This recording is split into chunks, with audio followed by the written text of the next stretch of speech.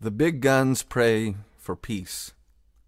One bright day, Buddha, Jesus, and Muhammad decided to go play a game of golf, but once at the clubhouse, Buddha couldn't find shoes to fit, so they decided not to play.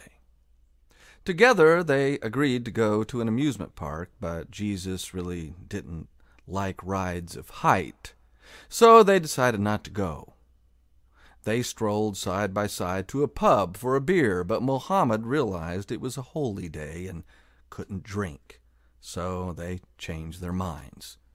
They went to a battlefield where two armies fought for ground and gain. Bombs blew past, bullets screamed and sprayed around them.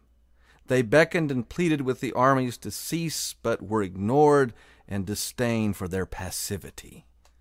Finally, they joined hands, prayed, wept, and looked to heaven for help from beyond. Soon the clouds gathered dark and swirled in violent billows, split asunder, and a booming voice thundered from above. "Quit your praying, boys! Don't you know that there will always be wars and rumors of wars, and there's not one damn thing you could do about it? Now go back to the amusement park and have some fun. And Jesus, get over the fear of heights thing. My God, son, grow up for Christ's sake."